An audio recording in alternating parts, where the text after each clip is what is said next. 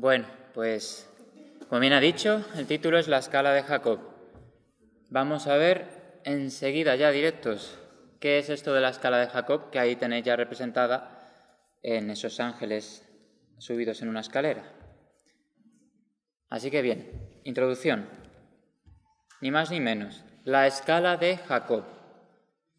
Está sacada esta imagen de Génesis, del Génesis, el capítulo 28, los versos 12 a 13, en los cuales dice que Jacob vio en sueños una escala fija en tierra y cuyos extremos tocaban la tierra y llegaban al cielo, y por esta escala subían y bajaban los ángeles, ¿no?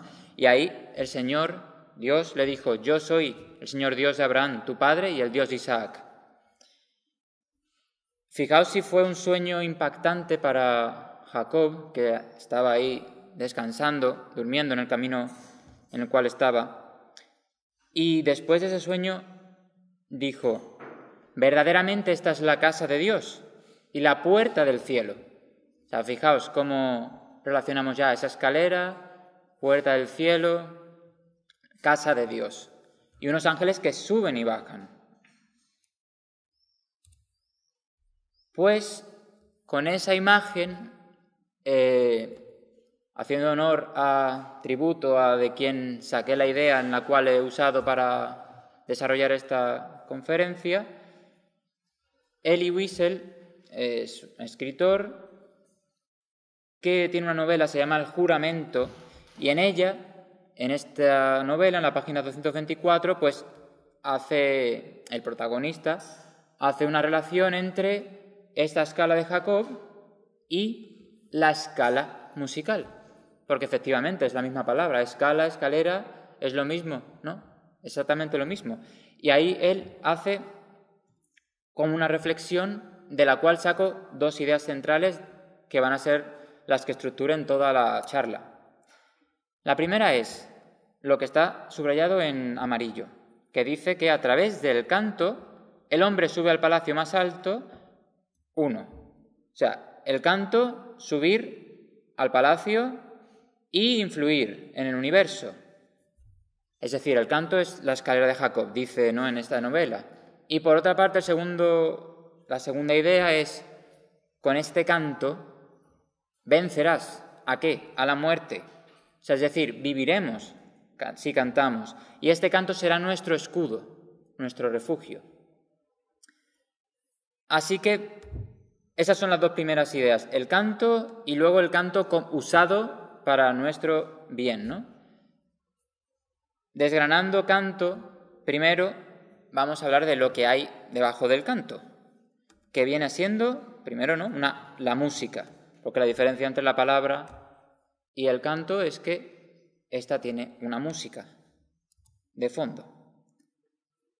Entonces, tengamos claro desde el principio qué es la música o para qué es la música, que vendría, según palabras de compositores que todos seguros conocen, como el famoso Ludwig van Beethoven, o Robert Schumann o Carl Maria von Weber, todos compositores románticos alemanes. Bueno, Beethoven también tocó el clasicismo, pero de la época romántica, digamos. Primero nos dice Beethoven: la música es la mediadora entre el mundo espiritual y los sentidos. Véase otra vez, la mediadora, una escala entre ambos mundos. Nos dice Robert Schumann: la música es el lenguaje que nos permite comunicarnos con el más allá. Volvemos a tener la misma idea, en este caso de comunicación, de que expresamos un mensaje que va a más allá. Y por último, Carl Maria von Weber dice que la música es el verdadero lenguaje universal. Casi me atrevería a decir el único lenguaje universal, ¿no?, que llega a todos por igual. Entonces tenemos que el lenguaje y es intermediación, es decir, comunicación entre ambos planos, el de aquí y el de allí, arriba. Y ya en otros compositores ya más recientes y quizá algunos no tan laudables como los anteriores, tenemos Magdalena Martínez, si es una flautista contemporánea, que nos dice que la música es el arte más directo porque va del oído directo al corazón, como dicen muchos salmos. Y en la Biblia lo tenemos, y en charlas anteriores de estos años siempre hemos hablado mucho de eso, entonces no hace falta recargarlo más. Ahora bien, ¿qué nos dice Marilyn Manson, este señor vocalista y líder de una banda metal industrial, que es famoso por un disco llamado Anticristo Superstar? O sea, ya os lo digo todo. Pues dice, la música es la forma más fuerte de magia que existe en el mundo. Evidentemente ellos, los que piensan así, pues no hay espíritu, no hay esas cosas. Si acaso es magia y es todo superstición, o peor, es decir, el demonio. Pero nos está diciendo que es una magia, es decir, que afecta, que nos afecta.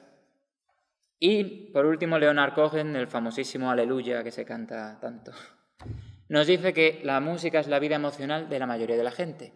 Esto, unido con lo anterior, nos están diciendo, la música influye y la música es lo que hace vivir a la gente, sus emociones, las que les dan. Es decir, que lo que escuchamos nos afecta y nos hace estar en un modo, ¿no?, de emoción. Por lo tanto, tenemos que la música es un lenguaje que conecta dos mundos y que nos afecta y nos hace vivir de la manera en la que escuchamos. He aquí la imagen, en esta sin ángeles y con una escalera descendente hacia el inframundo, ¿no? Porque la de Jacob, cierto es que es desde la tierra al cielo. Pero aquí tenemos la otra parte, que es la que lleva al inframundo. Por lo tanto, tenemos que la música, en conclusión, es un discurso trascendental, porque trasciende, va más allá de nuestra realidad material. Es decir, podríamos atrevernos a decir que es una teología, un hablar de Dios, porque lo trascendente es Dios, es lo único trascendente. Total, que como teología puede usarse para hablar de Dios, es decir, elevarnos, es decir, hablar de Dios, como he dicho, porque la música, Dios mismo se revela a través de ella de forma subjetiva a cada uno de nosotros. Cada uno de nosotros escuchamos una música y según esta, como sea, Dios nos puede hablar a nosotros específicamente, es decir, subjetivamente. Pero también es objetiva, porque es cierto que escuchando ciertas músicas uno no puede de ninguna otra manera que intuir a Dios. Como han dicho, valga la imagen, un escritor agnóstico, Émile Cioran, reprochaba a los teólogos de su época ignorar que la mayor prueba de la existencia de Dios estaba en la música de Bach. Y él decía, uno escucha una cantata o la misa en si menor y uno solo puede pensar y vivir, Dios existe. Y eso lo decía un agnóstico. O sea, es una realidad objetiva. A través de la música podemos experimentar que Dios existe. Por lo tanto, eleva y Dios nos habla subjetiva y objetivamente. Pero ¿qué pasa si en este discurso quitamos a Dios? Pues evidentemente que lo que queda es el inframundo, el abismo, donde Dios no está, donde está el que le imita. Ya sabemos quién. ¿Y qué elementos tiene esta música? Pues que suele ser, evidentemente, pobre, armónicamente hablando, suele ser banal, suele tener un tinte de ruido, de que incluso si uno no lo escucha bien suena a ruido, y bueno, en resumen, mal gusto. Eso ya, cada uno sabe lo que es buen gusto y mal gusto, pero eso de verdad que lo define todo, mal gusto.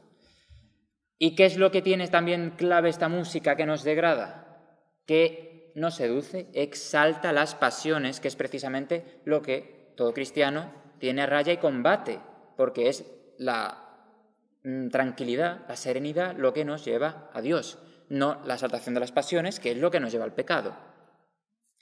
Total, que ya vemos que o arriba o abajo, o nos eleva o nos degrada. Pero, ¿cómo exactamente nos degrada? Porque elevar está claro, pero ¿cómo exactamente? Fijaos que en el siglo VI decía un autor cristiano, Casiodoro, decía, si seguimos cometiendo injusticias, Dios nos va a dejar sin música.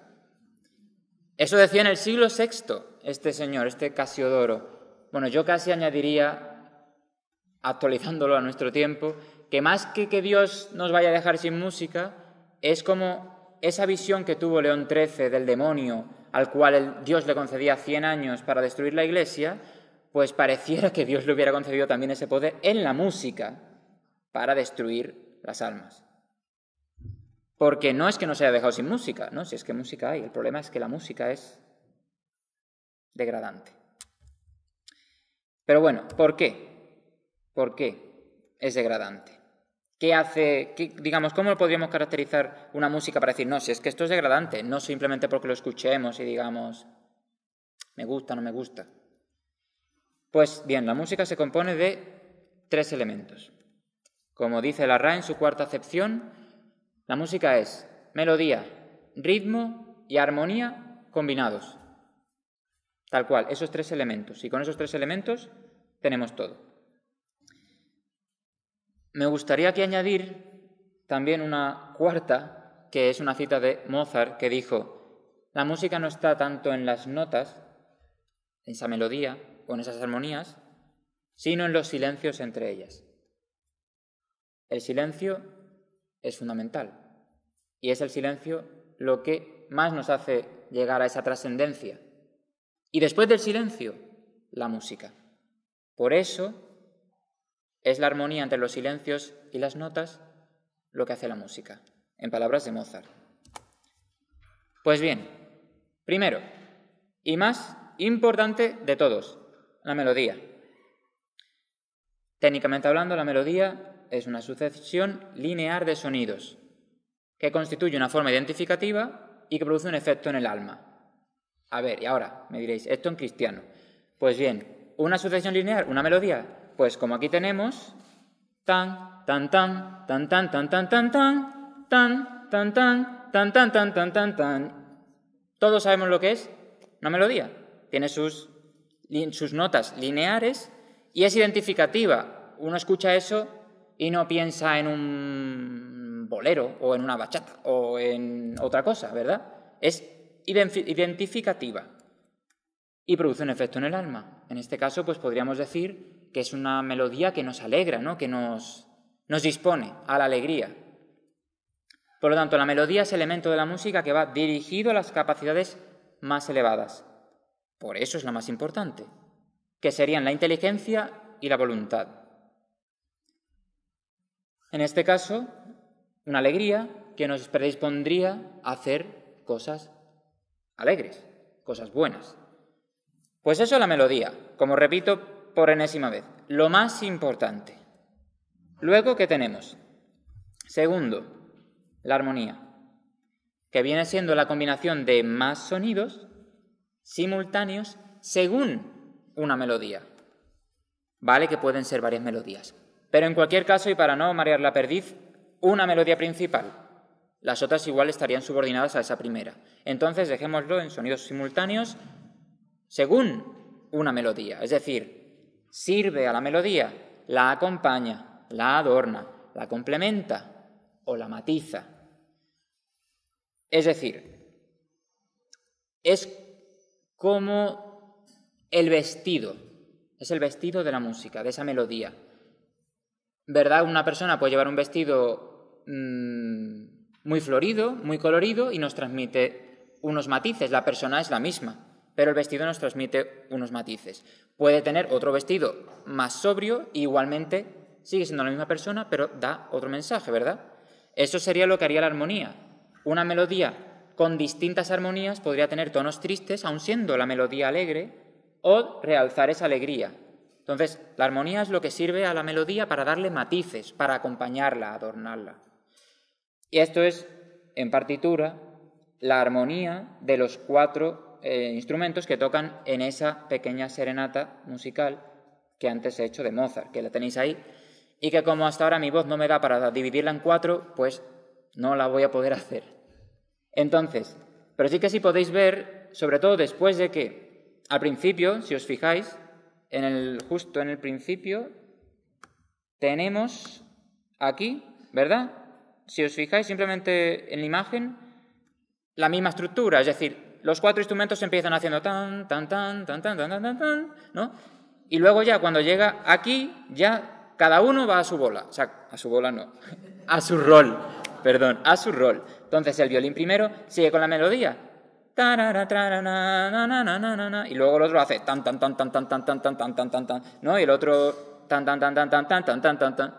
Pues eso todo es el vestido de esa melodía. Pero lo importante es lo que tiene el violín primero, la melodía. Lo que si quitamos, nos quedamos sin nada. Entonces esta melodía siempre será tanto mejor cuanto menos se imponga.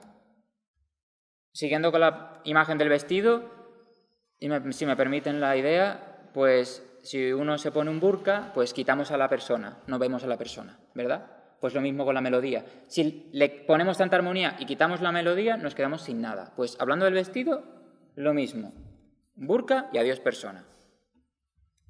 Creo que la imagen es bastante ilustrativa. Entonces, bueno, estas melodías pueden variar en notas o en instrumentos, es decir, voces o instrumentos. En este caso, 4 instrumentos, o en el caso de un solo instrumento, como por ejemplo es el piano, que te permite con ambas manos hacer muchas notas, pues es añadir muchas notas simultáneas. Bien, entonces la armonía es lo que acompaña y matiza, y es y debe ser sierva de la melodía. Esta va dirigida específicamente al corazón, es decir, a la sensibilidad, volviéndolo del buen gusto y volviendo a la imagen del vestir. Una persona que viste bien nos transmite una sensación de buen gusto, eso es lo que nos va al corazón, es esa sensibilidad de ver a la persona y decir, qué bien va vestida. Pues lo mismo que una melodía, cuando la armonía es sobria, es añade, pero no empobrece, no quita, no enturbia, decimos, qué bello. Y por último, y no menos importante, el ritmo. Pues el ritmo es la cadencia con la que se desarrollan los sonidos, linealmente. Según Platón, pues es este orden del movimiento, que es, al igual que la armonía, algo que acompaña, y en este caso, estructura. Es decir, no es que adorne, sino que da la estructura base del esqueleto, digamos, de cómo se va a desarrollar, como dice Platón, en movimiento. Y esto es básicamente lo que va dirigido al cuerpo, porque como seres motores que somos, que nos movemos, estamos en movimiento, pues el ritmo es lo que nos hace bailar, aplaudir, marchar, vibrar. Es decir, todo, incluso si se fijan, vibrar no significa un movimiento visible. Yo puedo estar así, escuchando una melodía, una música, pero el corazón vibra, uno vibra, ¿verdad? O sea, que el movimiento no es solamente visible. Nos hace movernos, digamos, vibrar. O nos lleva a algo. Cuando uno escucha un 2x2, una marcha militar, pues evidentemente con el tan, tan, tan, uno ya se pone firme y empieza chun, chun, chun, ¿no? O apetece. O empieza con el pie así, ¿verdad? Nos invita. Y entonces hay que tener en cuenta que, bueno, en esta imagen, que me lo salto, en esta imagen, volviendo a la misma melodía, ahí al principio tenemos ese circulito que nos indica ese 4x4 que nos está diciendo el ritmo se va a estructurar en 4 tiempos. Tan, tan, tan, tan, tan, tan, tan, tan, tan, tan, ¿verdad? Lo estructura. Pero una estructura que, para que sea buena, debe de pasar desapercibida. Es decir, es como la armonía. Es buena cuando pasa desapercibida. Es bueno cuando uno lo ve y está ahí y no le presta atención, pero ya le regocija a uno. Hay buen gusto, ¿no? Pasa desapercibido, como lo bueno. ¿Verdad? Que lo malo hace ruido. Pues lo bueno pasa desapercibido. Pues lo mismo con el ritmo. Está ahí y pasa desapercibido. ¿Y qué ocurre cuando esto tiene lugar? Que se nos olvida el tiempo, ¿verdad? Estamos en un concierto escuchando una música bella, o mismamente en la misa. Cuando todo está en equilibrio, en armonía, ¿qué ocurre? 1 hora y media y... ¡Oye, espérate! Pero si hace 5 minutos que empezamos, ¿verdad? El tiempo se va. Eso es gracias a que el ritmo es bueno porque pasa desapercibido.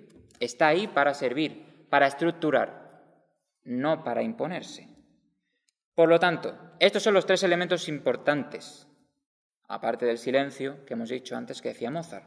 que el ritmo no deja de ser ese estructurar sonido, silencio, sonido, silencio. Como aquí vemos en esta partitura, la primera nota, y esto de aquí es un pequeño silencio, 2 notas, otro silencio, ¿verdad?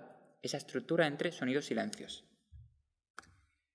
Pues bien, estos 3 elementos, como es obvio y natural, tienen que estar en sintonía para que esa música sea buena. En otras palabras, la belleza musical es la combinación correcta de estos elementos y su jerarquización. Porque al igual que en lo divino, que todo está jerarquizado, véase la iglesia, véase los cielos, los coros celestiales, pues lo mismo con la música. Hay una jerarquía y hay una combinación. Y esa, si es correcta, nos llevará a la belleza musical. Como dije al principio, lo más importante, melodía, lo primero, que es lo que nos va a la inteligencia, lo más elevado, a la voluntad. La armonía, al corazón. Y el ritmo, al cuerpo, en global, ¿verdad? Entonces, en ese estatus, todo va bien enfocado. Pero ¿qué pasa si, como a ese graciosillo demonio, le da por invertir las cosas? Porque eso es lo que le encanta a él, invertir todo. Que ponemos en jerarquía primera al ritmo, a la armonía lo segundo y la melodía... melodía, ¿para qué queremos eso? Pues eso es lo que nos lleva al infierno, precisamente. Entonces, cuando son concienzudamente invertidos, la música se vuelve hipnótica y degrada el alma del que lo escucha. Y me diréis, bueno, eso lo acabas de decir tú, pero ¿y eso por qué? Vamos a verlo. Cuando invertimos los elementos, empecemos por el primero más importante en esta inversión de elementos, el ritmo. ¿Qué tiene toda la música moderna? Ritmo destructor de pum, pum, pum, pum, pum, o véase el reggaetón dichoso, tum, pa, tum, y así todo el tiempo hasta la náusea. Si le quitas eso, no existe esa música. Es que es el corazón de eso, es el ritmo. Fijaos hasta qué punto es importante que, por ejemplo, los grupos de rock, sin batería no hacen nada. Una anécdota. ¿Cuándo fue? En el concierto del grupo este famoso de The Who, el batería, Keith Moon, se desmayó por lo que había consumido, ya sabéis qué, ese tipo de cosas que hay en ese ambiente. Se desmayó. Señores, Houston, tenemos un problema, no hay batería. El concierto se paró en seco. No podían seguir porque es que ya no había nada que invitar a las masas por lo que quedaba. O sea, ya no había ese ritmo machacón que te pone ahí a vibrar, aunque sea para mal. ¿Qué tuvieron que hacer? Parar y pedir al público que si por favor hay algún batería por ahí, aunque no sea profesional. Lo había, no era profesional, lo había, subió. Y continuaron, y seguimos la fiesta. Es decir, fijaos qué importante es el ritmo en estas músicas. Si le quitamos el ritmo, esta música es nada. Literalmente nada. El primero que inventó, digamos, que empezó con el tema del rock, Elvis Presley. Bueno, la novedad de Elvis Presley fueron unos ritmos machacones y muchos... ¿sabes? Es estridencia y ritmo. Básicamente, eso es... Y bueno, y ya, si hablamos del reggaetón, mejor no. Y lo que es el bacalao, ¿no? Lo que llaman los bacalaos, las raves, esa música tecno, pero que es ya... eso es puro ritmo, de hecho, que no tienen ni melodía. Y todo esto, bueno, hablando de imágenes, el perreo ya saben algunos lo que es lo que incita el reggaetón, porque el reggaetón como ritmo, lo que nos incita, lo que nos exalta es la lascivia. Es la impureza, la lascivia. Entonces, de ahí esos bailes. De estos polvos, aquellos lodos. ¿Y eso de abajo que parece una fiesta de gente muy contenta? Pues bueno, estarán contentos, pero eso es lo que ocurre en los conciertos de rock que se llaman pogos, que es que hay un momento dado que se juntan tíos y empiezan a pegar botes, y si solo pegan botes no le pasa nada, pero suelen pegarse más que botes. Y bueno, sabemos que muchos conciertos de rock acaban a tortas. ¿Por qué? Porque el rock lo que incita es eso, es a la violencia, porque es un ritmo violento. Lo que escuchamos, eso es lo que nos hace, así de claro. Entonces, bueno, en resumen, sin ritmo, la música de ahora no es nada repito por enésima vez, no es nada. Luego, después del ritmo, bueno, dejámoslo de paso, un poquito de armonía, ¿no? Un poquito. Pero tampoco nos pasemos, porque si vamos a ver, la guitarra. Un virtuoso de la guitarra, pues puede no solo tocar acordes, sino rasguear, puntear, hacer unas virguerías, incluso tocar muchas notas a la vez, ¿no? Hasta 4 o 5, no sé, no toco la guitarra, pero muchas. Lo que sí que sé es que normalmente los grupos de estos de música, de rock y tal, los virtuosos suelen ser pocos. Es decir, que la técnica suele ser más o menos normalilla o mediocre. Es decir, reducimos los acordes, que los acordes son notas, como dice la palabra, acordes a una principal, ¿verdad? Que es la que sería la de la melodía. Bueno, pues en vez de poder tocar muchas porque no son tan virtuosos, pues reducen esos acordes a 2 notas o 3, como mucho. Por lo tanto, en vez de añadirle más armonía, lo que hacemos es reducirla, empobrecerla. Y segundo, que como todos los que hemos escuchado o tenemos la desgracia de encontrarnos escuchándolo en algún momento, no por voluntad propia, estas músicas, es siempre 4 acordes repetidos hasta la saciedad. Siempre, es que no hay variedad. Es lo mismo una y otra vez, ¿verdad? Y bueno, y en el reggaetón no hablemos porque no hay armonía. Es una voz y esa base de ritmo, no hay armonía directamente. Entonces, estos acordes repetidos hasta la náusea, empobrecidos en notas y que además suelen ser acordes disonantes, porque los acordes disonantes existen en la clásica y son acordes que nos llevan a uno consonante. Es como, digamos, una tensión, relajación en tema melódico, ¿no? Entonces están para llevarnos a una disonancia, nos deja esa intranquilidad y se resuelve en una consonancia. Y eso es lo que nos da esa belleza. ¿Pero qué ocurre si uno encadena disonantes con disonantes con disonantes? Pues que tenemos el rock. Tenemos el rock. Disonancia tras disonancia, 4 acordes y encima empobrecidos, básicamente. ¿Esto a qué nos lleva? ¿Qué mensaje nos da? No descansar, no nos da un descanso en la melodía, nos da desasosiego, inestabilidad, intranquilidad, y al final es una sensación de incompleción, de estar incompleto, incluso de frustración. Porque cuando uno escucha rock, aunque aparentemente la pueda atraer o gustar, porque claro, ese ritmo se impone, ese ritmo es tiránico y se impone, pero siempre queda uno con ganas de más, ¿verdad? Hasta que ya se harta de escucharlo y no lo vuelve a escuchar. Pero claro, siempre hay otra y otra y otra. Bueno, pues eso es la armonía, que es una armonía empobrecida y que nos tiene todo el tiempo en tensión, que no nos deja descansar. Y por último, pues la melodía, que como decíamos es la más importante en la belleza musical, pues en estos casos es lo menos importante. Porque, por ejemplo, en el rock, para muestra os doy un botón. En un grupo que se llama Los Monkeys, los monos, un título que tienen, que se llama Going Down, que viene siendo cayendo, hacia abajo. O sea, fíjense que aquí todo no es nada casual. Pues cayendo, el título, Going Down, se repite en 2 minutos, se repite 85 veces. Imagina cuántas veces, going down, going down, going down, 2 minutos así. Y eso es bonito, eso es artístico, eso eleva. No.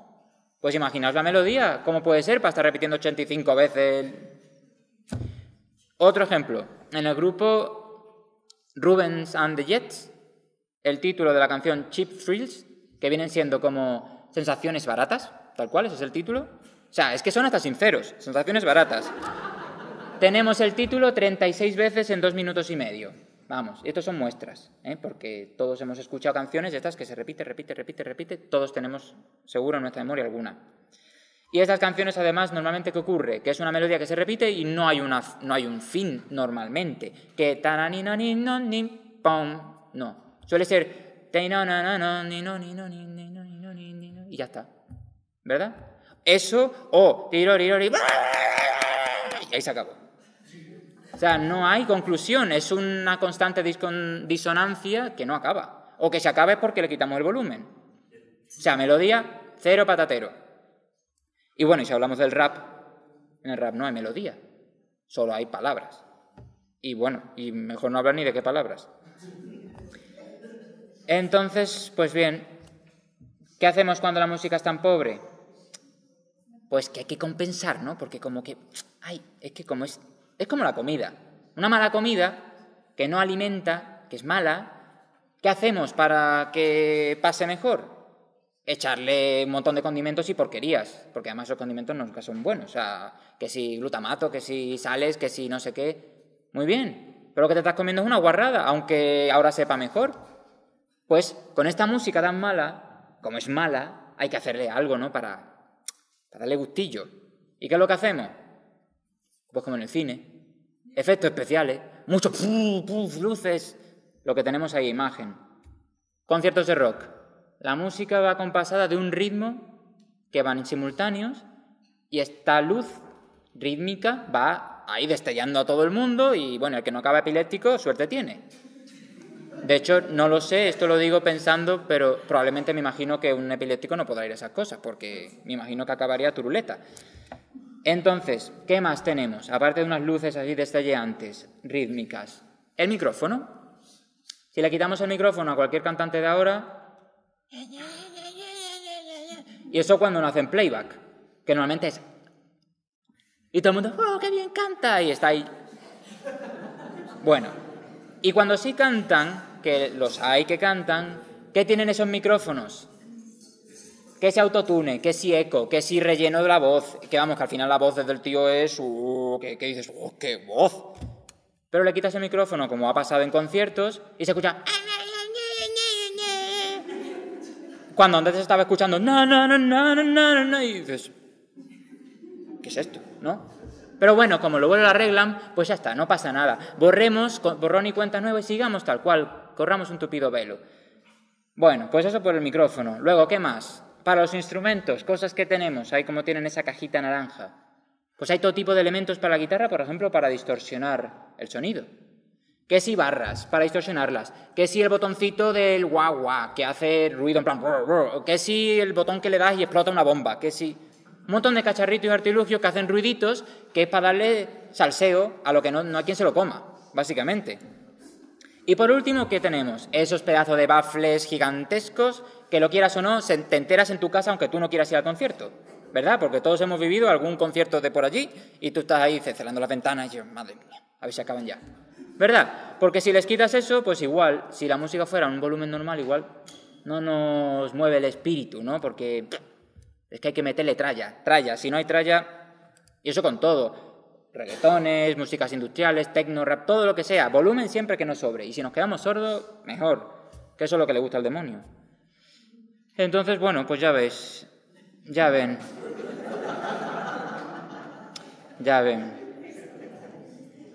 Y bueno, a fin de cuentas, como dije antes, todo esto a qué va orientado a exaltar pasiones, a exaltar ya sea el ritmo, por ejemplo, del rock, la destrucción, la violencia, ya sea en el reggaetón, lascivia, impureza, ya sea en el rap, anularte la mente, porque el rap no es más que palabras y que siempre son súper maravillosas, pero además palabras que no tienen ni melodía ni nada.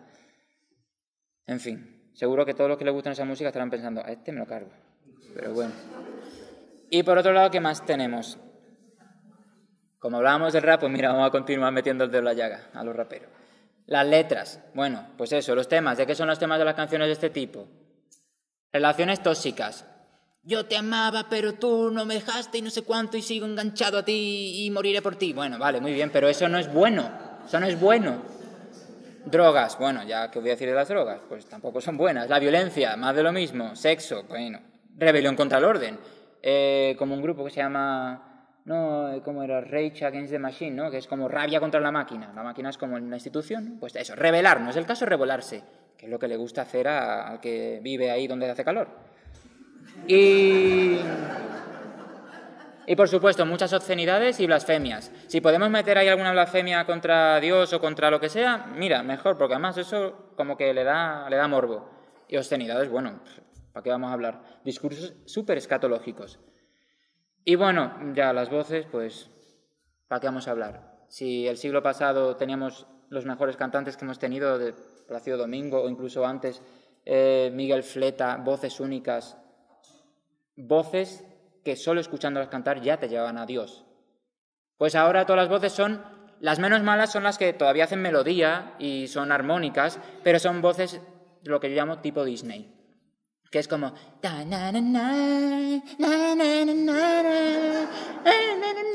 Es todo como mucho aire. Señor, yo te quiero adorar. No es una voz que está totalmente subida y que está llena de aire, no tiene cuerpo, por lo tanto no se encarna, el verbo no se encarna y es cuanto menos ñoño, cuanto menos. Pero oye, que parece que gusta mucho, bueno, pues ya está.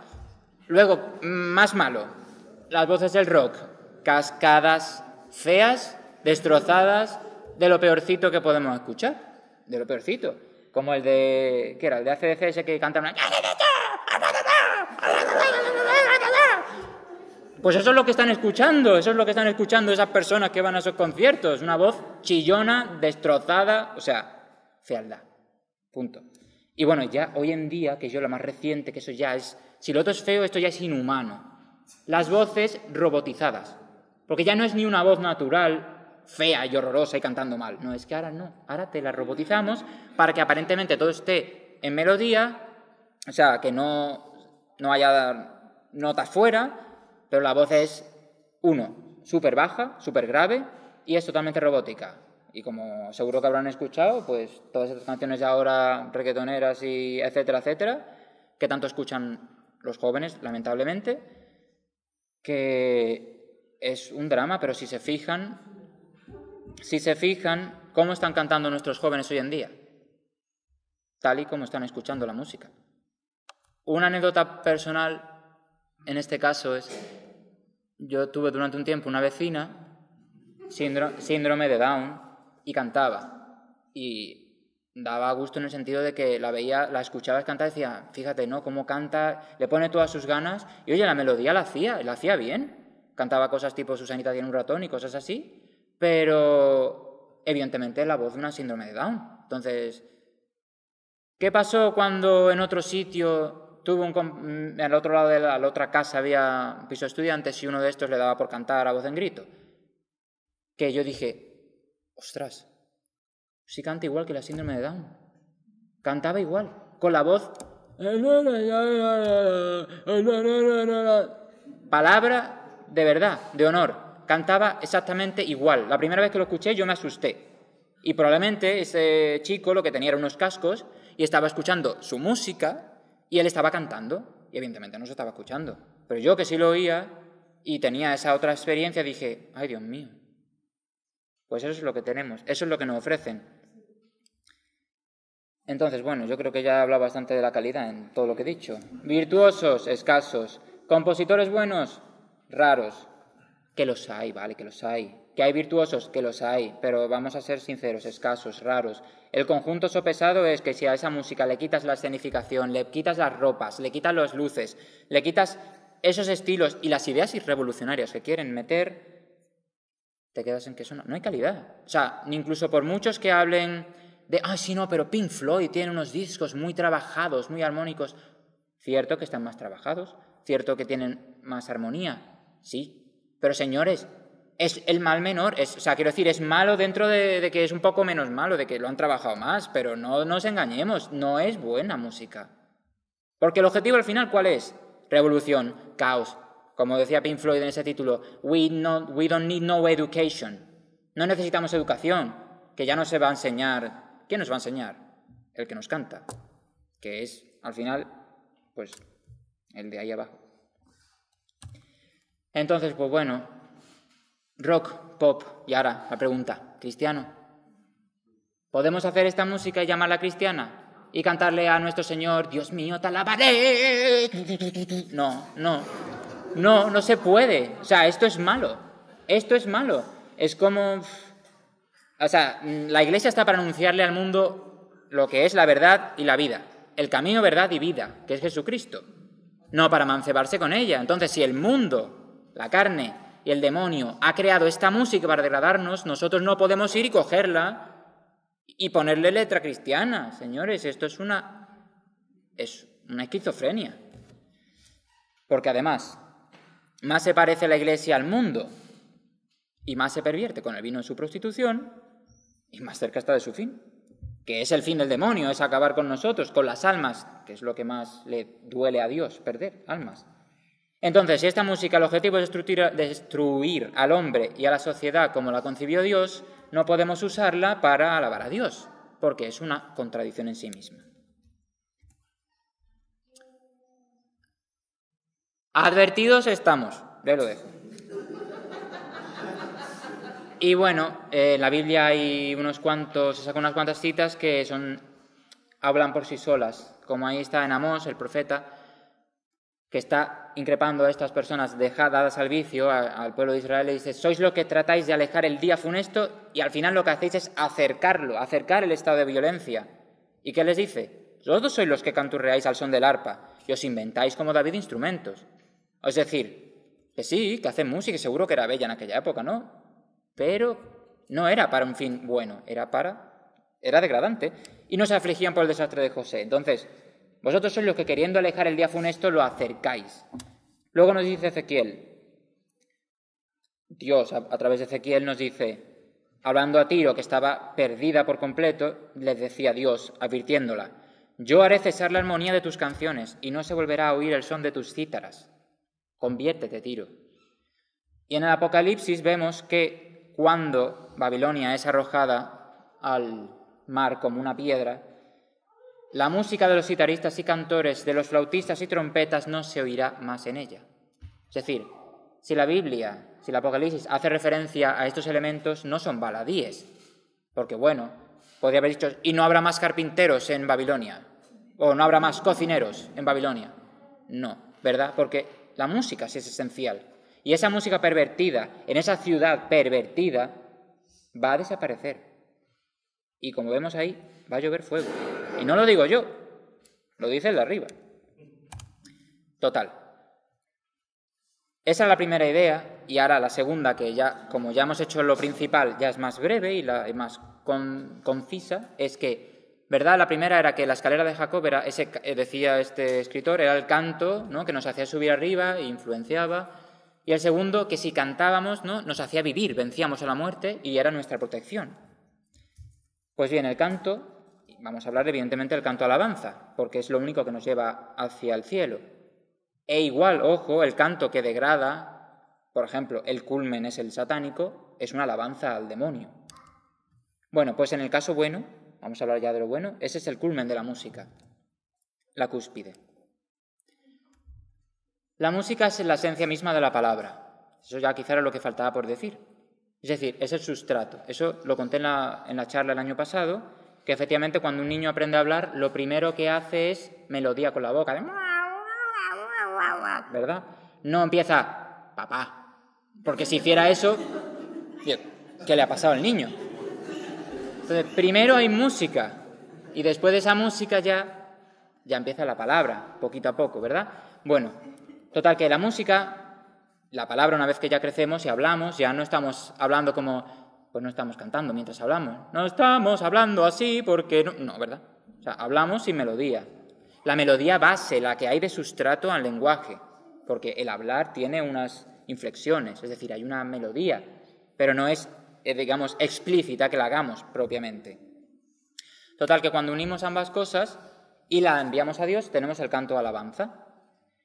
Y nos dice el eclesiástico, fuente de sabiduría: el vino y la música, recalco, música, alegran el corazón.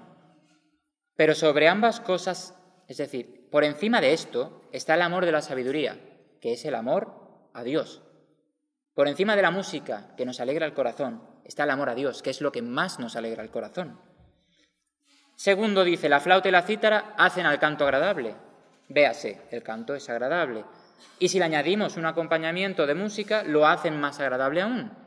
Pero todavía más que eso, es agradable la lengua dulce. ¿Cuál es la lengua dulce? La lengua que canta su amor a Dios. Esa es la lengua dulce, la que canta una alabanza de amor a Dios. Entonces, por encima de una música bella, bien acompañada, está el canto de amor a Dios. Veamos aquí un ejemplo. En Ezequiel, a mí esta cita cuando la descubrí, me marcó, en el sentido de que Ezequiel nos hace una descripción de lo que es Jesucristo. Dice, le está diciendo al pueblo, de Israel, que está, como siempre en el Antiguo Testamento, pues muchas veces está más perdido que el barco del arroz, le dice, tú, refiriéndose al Hijo del Hombre, eres para ellos, para el pueblo de Israel, como una canción de amor, graciosamente cantada con acompañamiento de buena música. Aquí tenemos los 3 elementos. Nuestro Señor Jesucristo es una canción de amor, graciosamente cantada, o sea, bien cantada, gustosa, bella y además acompañada de buena música, si lo tiene todo. Y eso es el Hijo del Hombre, eso es Jesucristo, tal y como lo dice el profeta Ezequiel. Es decir, Jesucristo es la mejor canción de amor.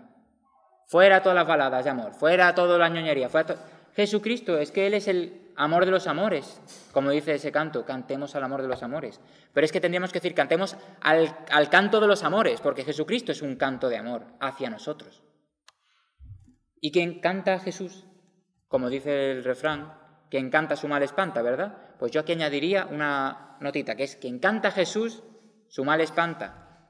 ¿Qué más pasa? Vence a la muerte, porque el que adora a Jesús como único Señor y Dios en la Santísima Trinidad, y evidentemente está en todas las reglas, para los sacramentos, pero me entendéis, vence a la muerte, vivirá. El que ama a Jesús y sigue sus mandamientos, vive al final con Él y asciende al cielo en última instancia, como todos los ejemplos de los santos detrás de nosotros, antes de nosotros. Es decir, nuestro Señor Jesucristo es el mismo canto de alabanza, es el culmen de la música. Así que, cantando el amor de los amores y acompañados de buena música, podemos decir en conclusión que ahí tenemos el corazón humano, ¿verdad? Nosotros, nuestro centro, y como decíamos, la escala de Jacob, que sube y baja. Y en las músicas que hoy en día ya disponemos, pues quiero resaltar una cosa más. Y ahora paso a describir esto, que es que verdad dice nuestro Señor que no solo de pan vive el hombre, sino de toda palabra que sale de la boca del Señor, ¿cierto? Evidentemente los salmos y todas las escrituras bíblicas es lo que se canta en la misa, es lo que se canta en el oficio. Toda la palabra que sale de la boca del Señor es lo que cantamos. Esa es nuestra alabanza, ese es el culmen de la música, la alabanza a Dios. Porque es imitar a Jesucristo, que Él es el mismo canto de amor. Como contaba el año pasado en la presentación, yo aluciné cuando me imaginé a nuestro Señor cantando salmos, porque Él tenía que cantar, era judío y los judíos cantan, no porque guste o no guste, porque es su tradición, evidentemente porque es bueno y es loable y ahí tiene que ser así, pero que lo hacen, es prescripción. Entonces nuestro Señor cantó, eso es evidente. Entonces, imaginaos a Jesucristo, nuestro Señor, cantándole a Dios. Pues eso es el culmen de lo que Jesucristo podía hacer en esta vida por Dios, que era cantarle y alabarle, y luego la misa, evidentemente, que lo que instituyó con sus apóstoles y su iglesia, pues eso es lo más que podemos hacer. Entonces, ahí ya tenemos la jerarquía de lo que es el cielo, cantar al Señor, un cántico nuevo. Y en el otro extremo, evidentemente, pues tenemos lo más opuesto. Así que en la música que ya hoy en día tenemos, desde el corazón, que es nuestro centro, que es a lo que el Señor quiere llegar, a través del oído, recordáis, como decía al principio, esta cita de la flautista que decía, la música es lo que va directo por el oído hasta el corazón, y como también dice San Pablo en sus cartas, la fe entra por el oído y va al corazón, sin filtro, más esta música nos lleva a Dios directos, o sea, más sea el mensaje de esta música, el Dios uno y trino, mejor será. Por lo tanto, podemos empezar en el término bueno, por supuesto, con la música folclórica, la música que siempre hemos tenido en todos los países y naciones. Hay música popular, que el pueblo mismo desarrolla en miles de cantos, por ejemplo, ¿no? Digamos, Asturias, ¿no? Patria querida, todos, antiguamente al menos todos lo conocían, ¿no? Igual ya las generaciones ya no les suena, lamentablemente. Pero bueno, ese canto popular que siempre ha sido bueno y es bueno, porque va al corazón y nos hace vivir en armonía entre nosotros mismos, como hombres, ¿no? Y mujeres en comunión, ya en el plano terreno. Y la militar también es buena porque tiene un efecto, ¿no? Que estructura. Porque incluso, por ejemplo, ponerse una marcha hablo en experiencia, una marcha o un paso doble que también tiene un ritmo de marcha, para limpiar, yo me pongo a limpiar con eso y yo limpio encantado. O sea, es buena, no es una música degradante, nos lleva al estado de alegría, al estado de bienestar, por lo tanto es buena. Luego ya tenemos música clásica, que ya es una música que tiene unas armonías más enriquecidas, que hay unas estructuras mucho más destiladas, más trabajadas, que no a lo mejor lo que viene siendo una banda, o que también tienes, que no estoy diciendo, pero me entienden, que allá hay muchos más instrumentos, hay más armonías, hay más trabajo, pues esta música clásica es como que en cuanto a música terrena, es lo mejor, es la composición más armónica, más bella. Por ejemplo, por poner así los más clave, diría incluso Bach, Händel, Mozart, el barroco, el clasicismo. Luego ya vamos tirando hacia el romanticismo, vamos tirando más hacia hoy en día y ya la cosa empieza a degradar. Sigue siendo música buena en el sentido de bien hecha, ojo, es buena en su construcción, pero ya a lo mejor, por ejemplo, un Chopin, pues su música es bella, pero el mensaje que transmite es a menudo una melancolía que lleva a la depresión, y eso no es bueno. Entonces, con eso hay que tener cuidado, que no solo que el que la composición sea buena no significa que nos lleve a un buen fin. Igual en un momento dado uno está, ¡ay, me ha dejado mi amor! Y le apetece escuchar Chopin porque uno está así. Y se escucha, y está, ¡ay, mi amada! ¿No? Vale, pero si nos dedicamos a escuchar todo eso todo el tiempo, pues igual acabamos deprimidos, por muy bella que sea la música. Pero bueno, ya me han entendido el punto, que es esa música bella, alegre, o por ejemplo la de Bach, Händel, Mozart, como dije. A mi parecer, Mozart es el culmen de todo. Sé que hay muchos amantes de Bach y es muy buena, y es sacra, y es magnífica. Pero esa es mi opinión. A mi parecer, Bach es la cuadratura del círculo y Mozart lo lleva más allá. O sea, Mozart no hay melodía que uno escuche que uno mismo no la pudiera continuar por sí mismo. Es como si la melodía fuera propia. Pero bueno. Y luego ya el siguiente paso es esa música que directamente está hecha para alabar a Dios.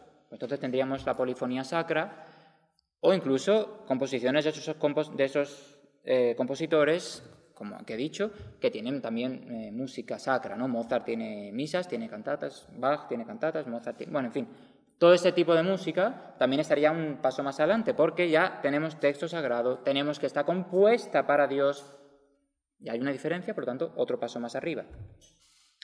Y por último, como yo siempre digo, porque en mi apostolado, canto gregoriano es lo único que lo primordial es la oración, es el texto, es la alabanza a Dios. Y la música pasa a un punto que es como ese buen ritmo, que no se nota, que desaparece, que uno lo está escuchando y se le va el tiempo. Y lo único que hay es una palabra de alabanza. Ya no hay esas virtuosidades de metemos voces por aquí y empezamos a mezclar voces como en la polifonía, y al final todo ese artilugio melódico, armónico, se superpone muchas veces sobre el mismo texto, que empiezan a escuchar y al final dice, bueno, ¿qué están diciendo? No me entero.